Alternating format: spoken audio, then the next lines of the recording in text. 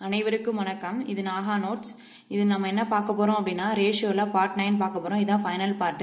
இதுக்கு முன்னாடில பார்ட்லாம் பார்க்காதவங்க description link இருக்கு, பாருங்க. அதை பார்த்துட்டு இதை பாருங்க, அப்பதான் கொஞ்சம் புரியும். இதுக்கு முன்னாடில பார்ட் வரை நம்ம 41 சம் பார்த்துருப்போம். இப்போ 42வது சம் பார்க்கலாம். நீங்க வந்து பார்ட் 1ல இருந்து பார்ட் 9 வரையும் நீங்க தெளிவா பார்த்தாவே போதும். எக்ஸ்ட்ரா நீங்க எதுவுமே பார்க்க தேவையில்லை. எல்லா மாடலுமே கவர் பண்ணி தான் போட்டிருக்கேன். எல்லாமே தெளிவா பாத்துக்கோங்க. ஒவ்வொரு பாட்டுலயும் ஒரு 5 சம் 6 சம் மேல இருக்காது. அதனால நீங்க வந்து ஈஸியா நல்லா பாத்துக்கலாம். எல்லா மாடலுமே கவர் பண்ற மாதிரி தான் போட்டிருக்கேன். அப்புறம் டெலகிராம் குரூப் லிங்க் வந்து டிஸ்கிரிப்ஷன்ல கொடுத்துருக்கேன். ஜாயின் பண்ணாதவங்க ஜாயின் பண்ணிக்கோங்க. 42வது சம் பார்க்கலாம்.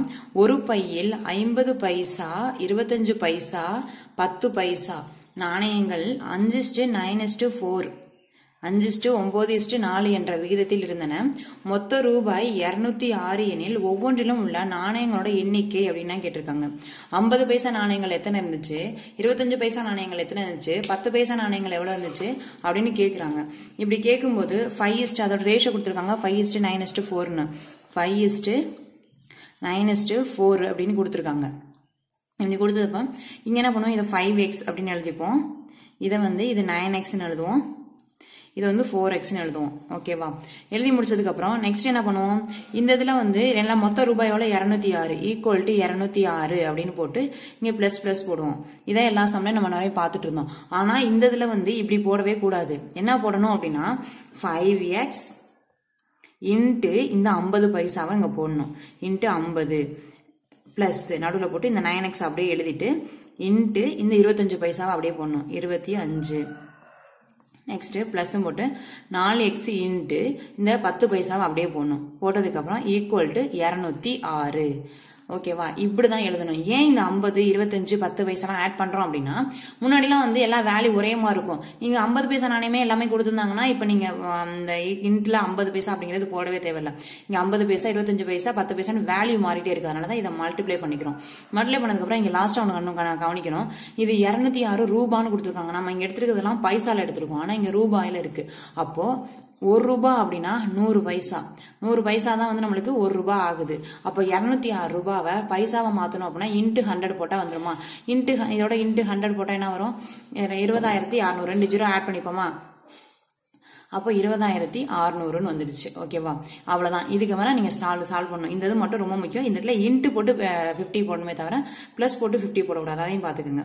இது ரெண்டையும் மல்டிப்ளை பண்ணா 5 25 250x பிளஸ் 9 25 மல்டிப்ளை பண்ணா 225x plus 4x into 10னா 40x equal to 20,600 போட்டாச்சா? நெக்ஸ்ட் என்ன பண்ணும், இது எல்லாத்தையுமே ஆட் பண்ணும். இது எல்லாத்தையும் ஆட் பண்ணா 250 225 40 எல்லாத்தையும் ஆட் பண்ணா 515x ஈக்குவல் டு 20,600. ஓகேவா? நெக்ஸ்ட் என்ன பண்ணும் அப்படின்னா எக்ஸ் இந்த சைடு வச்சுக்கிட்டு மற்றதான் கொண்டு வந்து அந்த சைடு கொண்டு போகணும். 20,600 டிவைடட் பை 515 அப்படின்னு போடணும். இப்போ 5ஆம் அமைப்பில் அடிக்கலாமா? 4 5 5 இந்த 1 அடங்காது 0 போட்டுக்கலாம். 3 5 15. இதே மாதிரி இங்கே அடிக்கலாம். 4 5 20 4 5 5 2 10 0ன்னு வந்துடுச்சு. ஓகேவா? இதை அடிச்சாலும் இப்போ 103 அமைப்பில் அடிக்கலாம். 103 103 4 103 என்னது 412. இந்த 0 அப்படியே மேலே வந்துருச்சு. அப்போ எக்ஸோட வேல்யூ நம்மளுக்கு என்ன கிடைச்சிருக்கு? 40ன்னு கிடைச்சிருக்கு. எக்ஸ்ட்ரா வேல்யூ 40ன்னு கிடைச்சிருக்கு. நம்மளுக்கு என்ன கேட்டிருக்காங்க? ஒவ்வொரு நாணயங்களோட எண்ணிக்கை கேட்டிருக்காங்க. அப்போ எல்லா நாணயங்களோட எண்ணிக்கையுமே கேட்டிருக்காங்களா? அப்போ 5x 9x அப்புறம் 4x அப்படின்னு எழுதிக்கோங்க. 5xோட வேல்யூ என்ன? 5 இன்ட்டு எக்ஸோட வேல்யூ வந்து 40. 9x அப்படின்னா 9 இன்ட்டு 40. இங்க வந்து 4xனா 4 இன்ட்டு 40 அப்படின்னு எழுதிக்கணும். இதுல வந்து 40 5 மல்டிப்ளை பண்ணா 4 20 200ன்னு வந்துருச்சு. இது வந்து 9 36 360. இது 4 160. இதான் அதோட எண்ணிக்கை, நாணயங்களோட எண்ணிக்கை எவ்வளவு அப்படின்னா 50 பைசா நாணயம் வந்து 200 இருந்திருக்கு. 25 பைசா நாணயம் வந்து 360 இருந்திருக்கு. 10 பைசா நாணயம் வந்து 160 இருக்கு. இப்போ வந்து மொத்த நாணயம் எல்லா நாணயங்களோடமே கேட்டிருக்காங்க. ஒவ்வொன்றிலும் இருக்க நாணயம் எல்லாமே கேட்டிருக்காங்க. சப்போஸ் சில டைம் என்ன கேட்பாங்க அப்படின்னா 50 பைசா நாணயம் மட்டும் எத்தனை இருக்குன்னு கேட்பாங்க. இல்லைன்னா 10 பைசா நாணயம் மட்டும் எத்தனை இருக்கு அப்படின்னு கேட்பாங்க. ஓகேவா? இவ்வளவுதான் சிம்பிள் ஸ்டெப் தான்.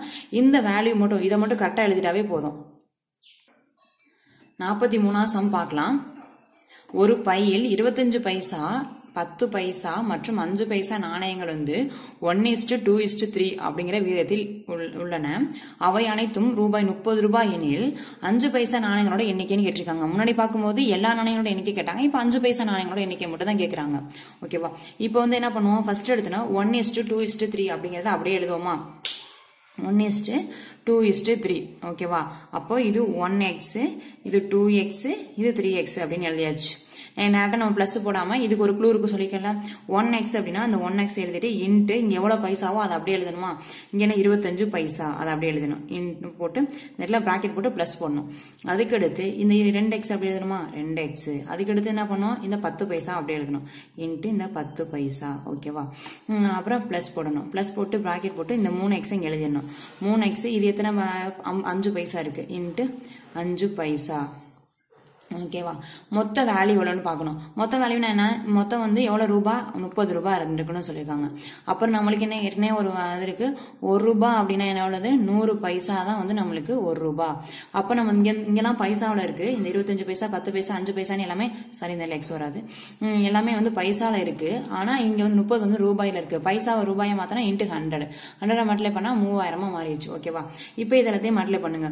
இது 25 × x வந்து 25x, 2x பிளஸ் நீங்க போட்டு 2x × 10னா 20x பிளஸ் 3x × 5 அப்படின்னா 15x வந்துருச்சு. Equal to 3000. ஓகேவா? நெக்ஸ்ட் வந்து எல்லாத்தையும் ஆட் பண்ணணும். 25 30 இதனா 60x வந்துருச்சு. 60x ஈக்குவல் டு 3000 அப்படின்னு இருக்கு.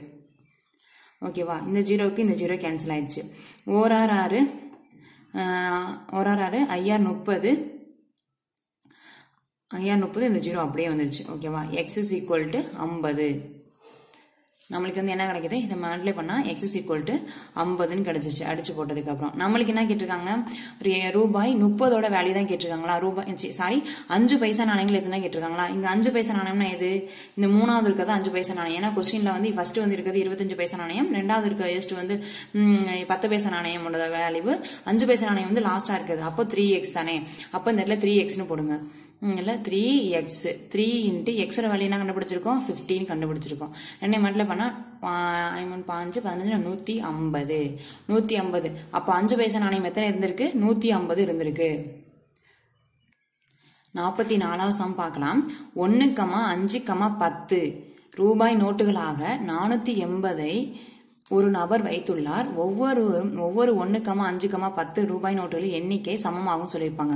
எல்லா ரூபாய் நோட்டுகள் எண்ணிக்கையும் 1 ரூபா நோட்டு எண்ணிக்கையும் 5 ரூபா நோட்டு எண்ணிக்கையும் 10 ரூபா நோட்டு எண்ணிக்கை சமம்னு சொல்லியிருக்காங்க. எனில் மொத்தமாக அவர் வைத்துள்ள நோட்டுகளோட எண்ணிக்கை எவ்வளவு அப்படின்னு கேட்டிருக்காங்க. இப்போ ஃபர்ஸ்ட் எடுத்தோன்னா நம்ம என்ன பண்ணோம் அப்படின்னா, இந்த எக்ஸ் நம்ம என்ன எழுதுவோம், எப்பவுமே சேம்னு சொல்லிட்டாங்களா? முன்னாடி வந்து 1x 2x 3x அப்படின்னு சொல்லி கொடுத்துருந்தாங்க. நம்ம 3x எடுத்துக்கிட்டோம். ரேஷியோ வந்து 1:2:3 அப்படின்னு எல்லாம் கொடுத்தாங்க.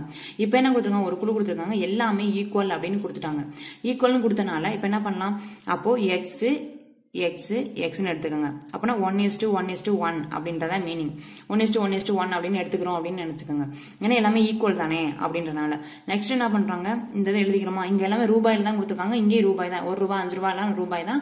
இங்க 480 ரூபாய் தான். ஆனாலும் அந்த பிரச்சனை கிடையாது. பைசாவா ரூபாயை மாத்தணும் அப்படின்ற பிரச்சனையும் கிடையாது. ஓகேவா? எல்லாமே ரூபாயில இருக்கு.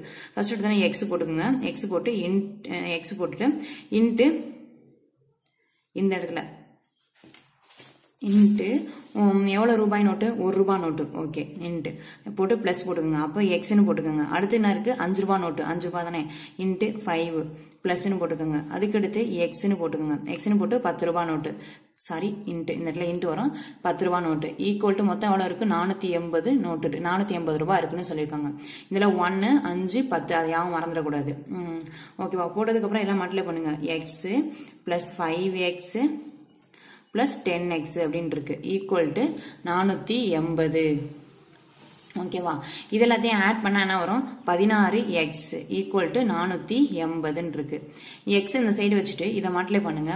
480 டிவைடட் பை 16, 16 16 3 16 48. இந்த ஜீரோ அப்படியே மேல வந்துருச்சு. அப்போ எக்ஸோட வேல்யூ என்ன கண்டுபிடிச்சிருக்கோம், 30ன்னு கண்டுபிடிச்சிருக்கோம். ஆன்சர் என்ன கேட்டிருக்காங்க, அவர் வயிற்றுல மொத்த நோட்டுல எண்ணிக்கையும் கேட்டிருக்காங்க. ஒரு நோட்டு வந்து ஃபர்ஸ்ட் வந்து எக்ஸுக்கு ஒரு நோட்டு ₹1 நோட்டு வந்து எக்ஸ் வச்சிருக்காரு, அப்போ எக்ஸோட வேல்யூ வந்து 30. நெக்ஸ்ட் வந்து நான் இன்னொரு ₹1 நோட்டு வச்சிருக்காரு, அதுக்கு ஒரு 30. நெக்ஸ்ட் 30 ₹5 நோட்டு ஒன்று வச்சிருக்காரு, ₹5 நோட்டு ஒன்று வச்சிருக்காரு, அது போட்டிருக்கோம். நெக்ஸ்ட் வந்து என்ன போட்டிருக்காரு, ₹10 நோட்டு வச்சிருக்காரு, அப்போ ₹10 நோட்டுக்கு ஒரு எக்ஸ். எல்லாமே எல்லா நோட்டுமே ஈக்குவல் தானே, இப்போ எக்ஸ் தான் கண்டுபிடிச்சிட்டோம், எல்லாம் ஈக்குவல்னால 30 வந்துருச்சு. ₹1 நோட்டு 30 தான் வச்சிருக்காரு, ₹5 நோட்டு 30 தான் வச்சிருக்காரு, ₹10 நோட்டு 30, ஏன்னா எல்லாமே ஈக்குவல் அப்படின்றனால. ஓகேவா. நெக்ஸ்ட் என்ன பண்ணோம், இந்த எல்லாத்தையும் ஆட் பண்ணீங்கன்னா மொத்த நோட்டுகள் எண்ணிக்கையும் கேட்டிருக்காங்க, மொத்தமாக அவர் வயிற்றுல நோட்டுகள் எண்ணிக்கையும் கேட்டிருக்காங்க. அப்போ எல்லாத்தையும் ஆட் பண்ணா வரும் 90. ஆன்சர் வந்து 90. ஏன் 30 போடுறோம் அப்படின்னா எல்லா நோட்டுகளோட எண்ணிக்கையுமே சமம்னு ஒரு வார்த்தை சொல்லியிருக்காங்க இங்க, அதனால இதை வந்து 30 போடுறோம். 49ஆம் சம் பார்க்கலாம். 60 லிட்டர் கொண்ட ஒரு கலவையில பால் மற்றும் நீரோட விகிதம் எவ்வளவு இருக்கு, 2:1 என்ற விகிதத்தில் உள்ளது. இந்த விகிதம் வந்து 1:2 1:2 இருக்க வேண்டுமானால் இன்னும் சேர்க்கப்பட வேண்டிய நீரின் அளவு என்னன்னு கேட்டிருக்காங்க. இவ்வளவுதான். இப்போ மொத்தம் எவ்வளவு லிட்டர் இருக்கு, 60 லிட்டர் தண்ணி இருக்கு, சாரி 60 லிட்டர் கலவை இருக்கு. இதுல வந்து ஃபர்ஸ்ட் வந்து நீர் எவ்வளவு இருக்கு, பால் மில்க் அப்புறமேட்டுக்கு வாட்டர்னு போட்டுக்கோங்க. மில்க் எவ்வளோ இருக்கு, 2 விகிதத்தில் இருக்கு, இது வந்து 1:1 அப்படிங்கிற விகிதத்தில் இருக்கு. ஓகேவா. இப்போ ஃபர்ஸ்ட் எடுத்தோன்னா இந்த 60 லிட்டர்ல ஃபர்ஸ்ட் இந்த 2 மொத்த பங்கு எவ்வளோ, 2 2 1 3. இதில் மில்கோட வேல்யூ கண்டுபிடிக்கணும். மில்கோட வேல்யூ 2ன்னு போட்டுக்கோங்க, ஏன்னா மில்கோட எவ்வளோ வீதம் இருக்கு அப்படின்னு கண்டுபிடிக்கணும். 60 லிட்டர்ல மில்க் எவ்வளோ இருக்குன்னு கண்டுபிடிக்கணும். 1 3 3 E 3 6 0. அப்போ 40 லிட்டர், 20 2 மட்டில் பண்ணா 40. அப்போ 40 லிட்டர் வந்து மில்க் இருக்கு. அப்போ 60ல 40 போச்சுன்னா மிச்சம் என்ன இருக்கு, 20 இருக்கு. அப்போ 20 லிட்டர்னா இருக்கு, வாட்டர் இருக்கு அப்படின்னு இருக்கு. ஓகேவா. இந்த ஸ்டெப். இதுக்கப்புறம் நான் ஒரு சிம்பிள் ஸ்டெப் சொல்றேன். என்ன அடுத்து என்ன கேட்டிருக்காங்க, இந்த விகிதம் வந்து 1:2 அப்படின்னு மாறணும் சொல்லியிருக்காங்க. அந்த 2:1ங்கிறது 1:2 மாறணும். இது மாறதுக்கு இதுல எவ்வளவு லிட்டர் தண்ணி சேர்க்கணும் அப்படின்னு கேட்டிருக்காங்க. இந்த 40 அப்படியே வச்சுக்கோங்க.